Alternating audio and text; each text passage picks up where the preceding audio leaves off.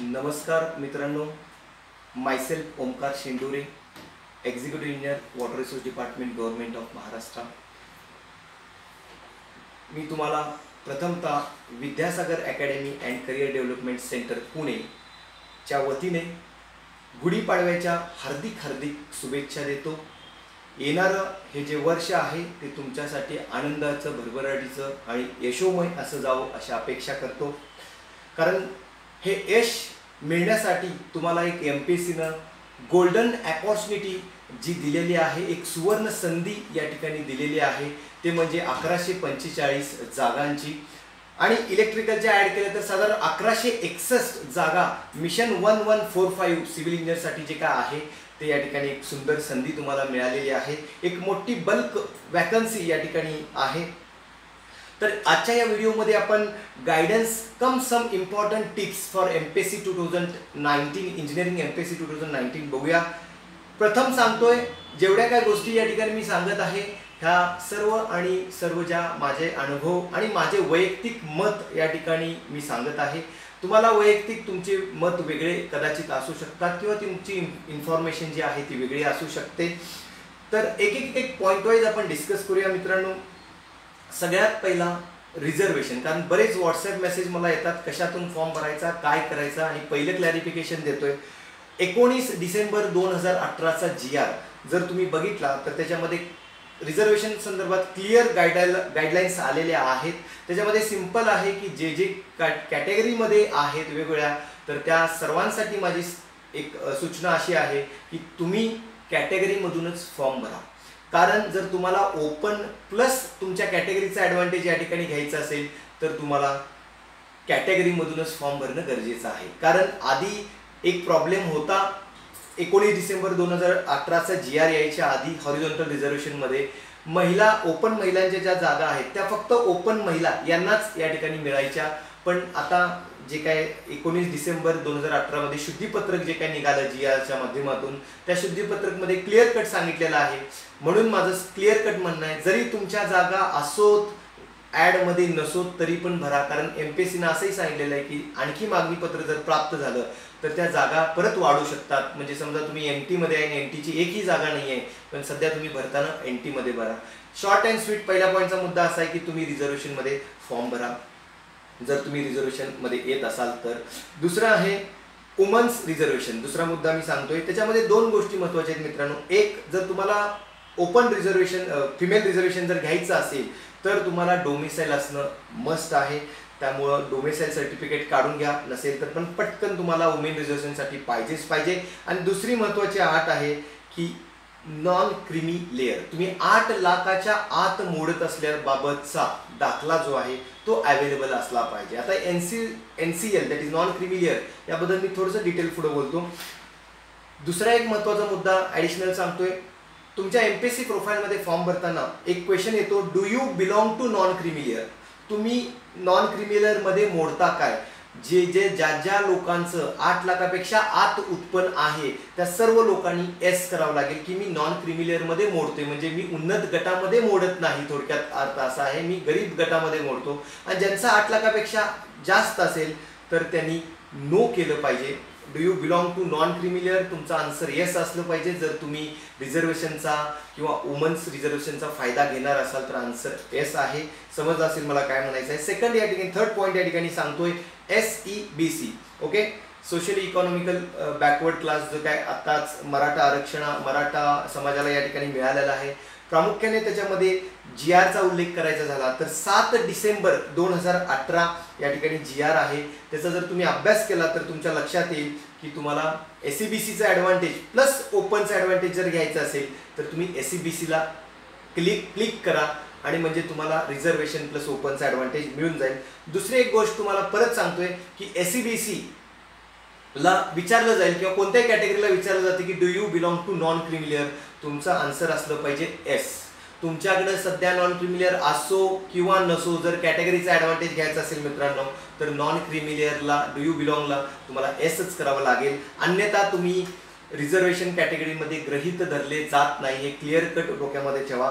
त्यानंतर एक important observations मी या ठिकाणी प्रोफाईलमध्ये जे MPSCच्या बघितलं ते मी तुम्हाला शेअर करतोय। दोन अशा कॅटेगरी आहेत, दॅट इज SEBC आणि दुसरं आहे इकॉनॉमिकली वीकर सेक्शन, म्हणजे जे 10% आरक्षण आणि 16% साधारण जे काय आरक्षण आहे, त्या दोन्ही कॅटेगरीला तुम्हाला सर्टिफिकेटचा आउटवर्ड नंबर मॅन्डेटरी नाही मित्रांनो. बाकीच्या सर्व कॅटेगरी जेवढ्या असतील त्या सर्वांना मॅन्डेटरी आहे. कारण असं आहे की सध्याच तो GR जस्ट रिसेंटली निघालेला आहे आणि सध्या इलेक्शनचा पिरियड असल्यामुळे जेवढे काही तहसीलदार किंवा प्रांत अधिकारी आहेत ते सर्वजण इलेक्शन ड्युटीमध्ये बिझी आहेत. त्यामुळे कदाचित SEBC आणि इकॉनॉमिकली वीकर सेक्शन यांना सर्टिफिकेट नसेल असं गृहीत धरून तिथं या ठिकाणी स्टार मार्क कंपल्सरी ठेवला नाही. बाकीचे मात्र NT घ्या, तुम्ही OBC घ्या, त्यानंतर VJ घ्या, बाकीच्या ज्या कॅटेगरी आहेत ज्यांना नॉन क्रिमिनल सर्टिफिकेट लागतं त्यांना मात्र या ठिकाणी सर्टिफिकेट नंबर विचारलेला, त्यांना मात्र कॅटेगरीचा सर्टिफिकेट या ठिकाणी विचारलेला आहे. त्यामुळं घाबरून जाऊ नका. SEBC आणि इकॉनॉमिकली वीकर सेक्शन कॅटेगरीवाल्यांना जर तुम्हाला नसेल सर्टिफिकेट तर तुम्ही सध्या सर्टिफिकेट नंबर जरी नसला तरी फक्त तुम्ही त्यात मोडताय, तुम्ही ते सिलेक्शन या ठिकाणी करून ठेवा. दुसरं या ठिकाणी मला सांगावंसं वाटतंय आणि ते म्हणजे EWS that is economically weaker section open कॅटेगरीला शासनानं प्रथमतःच या ठिकाणी चांगलं काहीतरी 10%चं जे काय आरक्षण आहे ते दिलेलं आहे आणि त्या ओपन कॅटेगरीतले जे काय इकॉनॉमिकली वीकर आर्थिक दुर्बल गटामध्ये मोडतात त्यांनी नक्की या ठिकाणी फायदा या गोष्टीचा घ्यायला पाहिजे. त्याच्यासाठी 2 कंपल्सरी अट आहेत. एक तर तुमचे वडील किंवा बाकीचे जे कोणी असतील 13 ऑक्टोबर 1967 पूर्वी या ठिकाणी काहीतरी असणं महाराष्ट्रामध्ये गरजेचं आहे. रहिवासी वगैरे, शाळा सोडल्याचा दाखला जे काय असेल आणि 8 लाखाच्या आत उत्पन्न. आता EWS देतो कोण मित्रांनो, तर तुमच्या तालुक्याचे जे तहसीलदार आहेत ते तुम्हाला या ठिकाणी ऑथॉरिटी नेमलेली आहे शासनानं. दुसरं महत्त्वाचं या ठिकाणी आता झालेलं आहे, क्लिअर तुम्हाला कळालं असेल, SEBC आणि EWS ज्यांना ॲडव्हान्टेज घ्यायचा आहे त्यांच्याकडे सर्टिफिकेट जरी नसेल, तुम्ही अप्लाय जरी केला असाल तर पावती नंबर सुद्धा टाकायला काही हरकत नाही. हे माझं वैयक्तिक मत आहे. त्यानंतर पुढे जाऊया, आपण स्पोर्ट्सबद्दल बघूया. स्पोर्ट्सचा जर विचार केला तर 18 ऑगस्ट 2016चा एक GR आहे मित्रांनो, तो तुम्ही बिलकुल बघा. माझ्या समोर माझ्या इंटरव्ह्यूला 2 ते 3 स्पोर्ट्स कॅन्डिडेटला माझ्या समोरच इंटरव्ह्यूच्या पूर्वीच बाहेर काढलं होतं. त्यामुळे बी कॉशियस स्पोर्ट्स कॅन्डिडेट्स. खेळाडू क्लास 1ला कोणते स्पोर्ट्स चालतात, कोणते नाही चालत, क्लास 2ला कोणते चालतात नाही चालतात, क्लास 3ला कोणते चालतात, त्या GRचा तुम्ही अभ्यास करा. दुसरी गोष्ट आहे की तुम्हाला प्रीचा फॉर्म भरण्याच्या आधी, स्पोर्ट्सवाल्यांनो तुम्हाला प्रीचा फॉर्म भरण्याच्या आधी तुम्हाला या ठिकाणी सर्टिफाय करून घेणं आवश्यक आहे आणि मगच तुम्ही फ्रीचा फॉर्म भरला पाहिजे असं क्लिअर कट या ठिकाणी MPSCच्या ॲडमध्ये म्हटलेलं आहे. त्यामुळे सर्टिफाय कुठं करायचं तर उपसंचालक या ठिकाणी आहेत महाराष्ट्राचे. पुण्यातलं मला अंदाजे माहिती आहे, बालेवाडीला तुम्हाला या ठिकाणी करावं लागेल. त्यानंतर ते तुमचं प्रीच्या आधी झालं पाहिजे. आणि दुसरं, जर तुम्ही एकापेक्षा जास्त स्पोर्ट्समध्ये प्रावीण्य मिळवले असतील तर सगळे सर्टिफाय प्रीच्या आधी एकाच वेळी झाले पाहिजेत असं सुद्धा या ठिकाणी अट MPSCच्या ॲडमध्ये आहे. दुसरं मी मित्रांनो सांगतो, इंटरव्ह्यूमधून बाहेर काढलेले बरेच कॅन्डिडेट आहेत. तुमचा स्पोर्ट्स नसेल तर कृपया स्पोर्ट्सचा ॲडव्हान्टेज घेण्याचा प्रयत्न करू नका आणि नंतर पश्चाताप करू नका. पुढे जातोय, दिव्यांगचा जर विचार केला, दिव्यांग लोकांचा 13 जानेवारी 2011चा PWD आणि WRD यांचा एक शुद्धीपत्रक GR जे आहे ते तुम्ही बघा शासनाचाच. तर त्याच्यामध्ये काय येतं काय नाही येतं त्याच्याबद्दल थोडंसं बघा.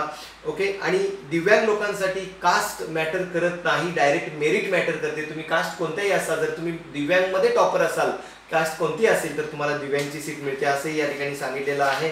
त्यानंतर मित्रांनो तुम्हाला दुसरं महत्त्वाचं अनाथ, त्याच्यासाठी पण थोड्या जागा आहेत. तर 2 एप्रिल 2018चा GR तुम्ही बघू शकताय.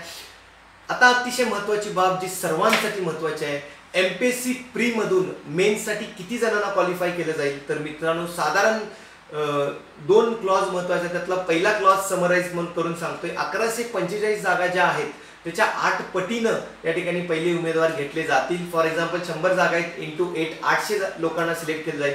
आपल्या केसमध्ये साधारण 8,500 लोकांना रिटर्न एक्झामसाठी कॉल मिळेल. त्यात दुसरा आणखी एक छोटासा क्लॉज त्यांनी टाकलेला आहे की पहिला तो लिमिटेशन त्यांनी 8 पटीचा आहे, नंतर 10 पटीबद्दल सुद्धा त्यांनी बोललेलं आहे. 8 आणि 10 पटीमध्ये जे एक्सेस मुलं आहेत त्या मुलांचं त्यांच्या कॅटेगरी प्रमाणे परत एक मेरिट लावलं जाईल आणि त्यामध्ये जे कॅटेगरीमध्ये बसतात संबंधित कॅटेगरी, OBC असेल, SC असेल, ST असेल, NT असेल, त्या संबंधित कॅटेगरीला त्यांना ॲड या ठिकाणी केलं जाणार आहे. दुसरं महत्त्वाचं म्हणजे थोडक्यात समराईज करायचं म्हटलं तर एवढंच सांगतो की तुम्हाला टॉप महाराष्ट्रामध्ये तुमच्या ज्या काही कॅटेगरीच्या जागा असतील, ओपनच्या जागा असतील, फॉर एक्झाम्पल ओपनच्या 200 जागा आहेत, तर 200 × 8 टॉप 1600 मध्ये तुम्हाला मित्रांनो बसायचं आहे जर तुम्हाला रिटर्न एक्झाम द्यायची असेल तर. त्यामुळे तुमच्या जागा किती आहेत त्याला 8 ने मल्टिप्लाय करा आणि तेवढ्या जागा तुमच्यासाठी ओपनसाठी आहेत. आणि कास्टसाठी ओपनच्या जेवढ्या 8 पट प्लस तुमच्या कास्टच्या 8 पट ह्या जागा सुद्धा तुम्हाला ॲडिशनल आहेत. That is called age reservation. पुढे जाऊया. फॉर प्री नो रिचेक करता तुम्हाला येणार नाही, कारण प्री क्वालिफाईंग नेचरची एक्झाम आहे, त्यामध्ये रिचेक तुम्हाला अप्लाय करता येणार नाही. फक्त एवढंच करता येईल जर तुमचा एखादा क्वेश्चन बरोबर आहे जो रेफरन्स बुकमध्ये आहे आणि एमपीएससीच्या आयोगामध्ये जर आन्सर चुकला असेल तर तुम्ही ते नक्की त्यांना सांगू शकताय. साधारण 4 सेंटर्स मित्रांनो आहेत, पुणे, मुंबई, नागपूर आणि औरंगाबाद. या 4 सेंटरपैकी कोणताही तर तुम्ही चूज करू शकताय.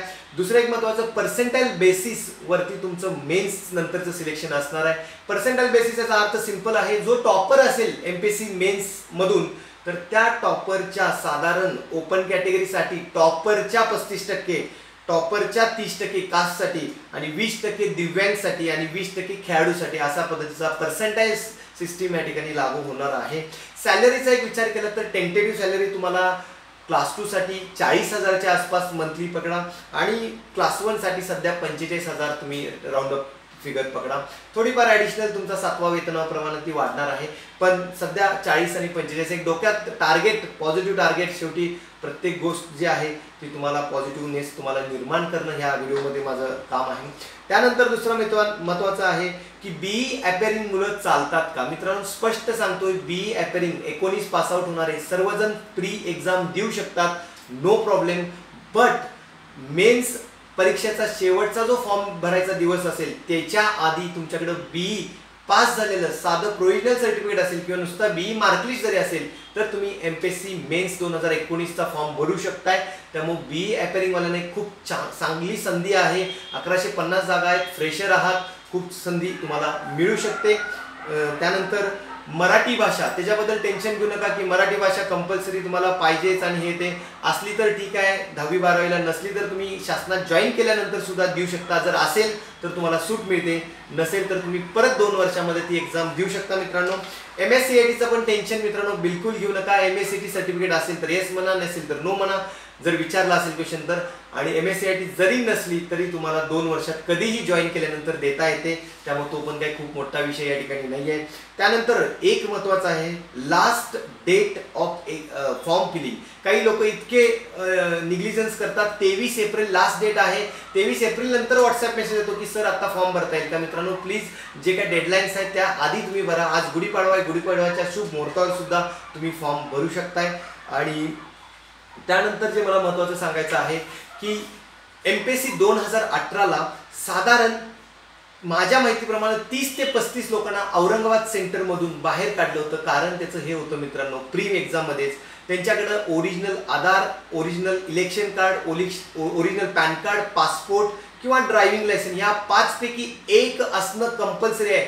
त्यातलं एक जरी तुमच्याकडे अवेलेबल असेल तर नो प्रॉब्लेम, नसेल तर मित्रांनो मी तुम्हाला विनंती करतो की आत्ताच तुम्ही आधारला अप्लाय करून घ्या. इलेक्शन कार्ड जे तुम्हाला पॅन कार्ड, पासपोर्ट कार्ड प्रीच्या आधी तुमचं हातात असणं गरजेचं आहे. ओरिजिनल एक्झामच्या वेळी न्यायचं आहे.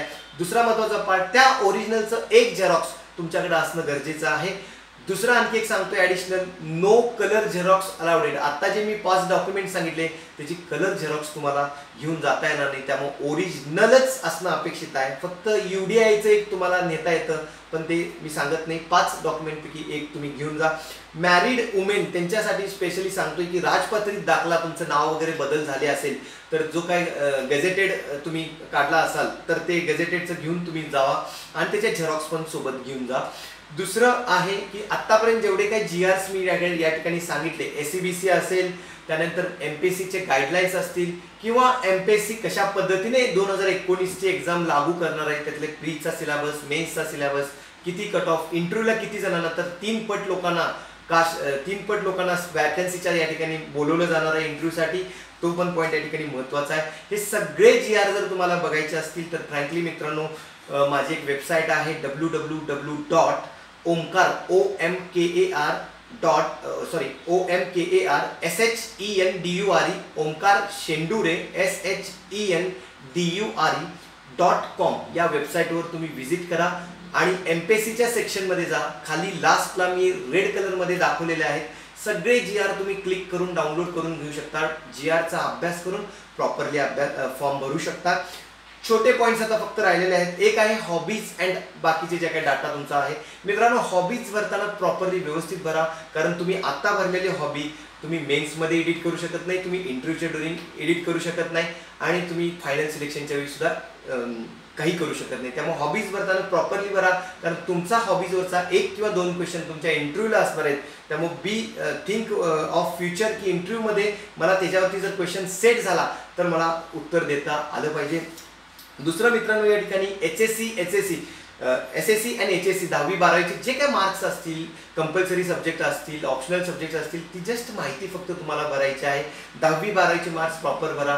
ज्यांचे CGPI पॅटर्न वगैरे असतील तर त्यांनी पर्सेंटाईलमध्ये कन्वर्ट करा. मागं फॉर्म्युला तुमच्या जनरली दिला असतो मार्कशीटच्या, तो बघा आणि त्या पद्धतीनं हे करू शकताय. दुसरं, BEचे मार्क ॲव्हरेज टाकायचे की 8 सेमचे टाकायचे, जे जास्त असतील ते टाका, तुमच्या इम्प्रेशनसाठी सांगतोय. दुसरं, एक्सपिरियन्स जर तुमचा काही असेल, प्रायव्हेटमध्ये असेल, गव्हर्नमेंटमध्ये असेल, तो सुद्धा तुम्ही प्रॉपरली भरा. लहान कुटुंबाचा दाखला म्हणून एक विचारलं असतं, त्या ठिकाणी नो करा, कारण जनरली तुम्हाला 2 मुलांच्या पेक्षा जास्त मुलं असणार नाहीत. असतील तर तुम्हाला प्रॉब्लेम शासनामध्ये येऊ शकतो आणि जनरली अनमॅरिड असल्यामुळे तुम्हाला काही जास्त प्रॉब्लेम नाही. एक्स्ट्रा करिक्युलर ॲक्टिव्हिटीज त्या पण तुम्ही प्रॉपर मित्रांनो भरा. डोमेसाईलमध्ये या ठिकाणी सर्वांसाठी डोमेसाईल जे आहे ते मस्ट आहे. डोमेसाईल सर्टिफिकेटचा नंबर या ठिकाणी तुम्हाला प्रोफाईलमध्ये टाकावा लागतो. जर तुम्ही तो नंबर नाही टाकला किंवा तुमच्याकडे नसेल तर तुम्ही कॅटेगरीत जरी असला तरी ओपनमध्ये तुमची गणना होते, असं त्यांनी क्लिअर कट या फॉर्ममध्ये सांगितलेलं आहे. दुसरं, आता शेवटचंच तुम्हाला थोडक्यात सांगतोय. एक आहे की जिथं पण तुम्ही असाल, अगदी महाराष्ट्राच्या कानाकोपऱ्यामध्ये तुम्ही असाल, जेवढ्या काही गाईडलाईन्स मला द्यायच्या आहेत त्या मी यूट्यूबच्या माध्यमातून, व्हिडिओच्या माध्यमातून मी तुम्हाला नेहमी देत असतो आणि इथून पुढे पण देत राहीन. अगदी ग्रामीण छोट्या गावात जिथं ST सुद्धा जात नसेल अशा गावात यूट्यूब तर नक्की जात आहे. आणि नक्की या व्हिडिओत तुम्हाला मी एक विनंती करतो की मॅक्सिमम तुमच्या मित्रांच्या फ्रेंड ग्रुपमध्ये तुम्ही शेअर करा, जेणेकरून जास्तीत जास्त लोकांना ज्या फॉर्म फिलिंगमध्ये जे काही डाऊट्स येतात त्या क्लिअर व्हाव्यात आणि जास्तीत जास्त मुलं प्रॉपरली भरावेत आणि सगळ्यांचं करिअर या ठिकाणी चांगलं व्हावं अशी एक इच्छा या ठिकाणी मी व्यक्त करतोय. कारण माझी प्युअरली एक चांगली भावना या ठिकाणी आहे की तुम्हाला एक चांगल्या वेनं, कारण बरेच मुलं काही कारणास्तव चुकीचा form भरल्यामुळं MPSC pre men's qualify होऊन फायनल एक्झाममध्ये मुकतात आणि तसं कुणावरतीही वेळ येऊ नये अशी माझी प्रामाणिक इच्छा आहे. एवढंच मी या ठिकाणी सांगतोय. Vidyasagar academy and career development तर्फे तुम्हाला हार्दिक शुभेच्छा. ज्यांना माझ्याशी कनेक्टेड राहायचं असेल तर त्यांनी Vidyasagar academy Pune for civil असा टेलिग्रामचा चॅनल आहे, त्या माध्यमातून तुम्ही राहू शकता पवित्र. आणि मी तुम्हाला नेहमी त्याच्यावरती ज्या काय व्हिडिओज असतील, टेस्ट असतील, PDFs असतील, मॉक टेस्ट असतील, जे काय आम्हाला देण्यासारखं आहे ते तुम्हाला नक्की आम्ही गाईडलाईन देऊ. फक्त एवढंच लक्षात ठेवा, MPSC प्री जर तुम्ही पास झाला तर मित्रांनो MPSC मेन्स प्री पास झालेला SMS सिस्टीम जनरेटेड SMS तुमच्या मोबाईल नंबरला येणार आहे आणि त्या दिवसाची आतुरतेने तुम्ही वाट बघा, त्यासाठी जिद्दीने कामाला लागा. All the best. एकच जाता सांगतोय, युद्ध के मैदान से मत भागो तुम, यूं ही कुछ करने से जय जयकार नहीं होती आणि कोशिश करने वालों की कभी हार नहीं होती. मित्रांनो, all the best. B positive, be energetic. 1145 मध्ये एक जागा ही माझी असणारच आहे. या जिद्दीने तुम्ही प्रयत्न करा, या जिद्दीने तुम्ही कामाला लागा. That's it. Thank you. All the best. Take care. Bye bye. धन्यवाद.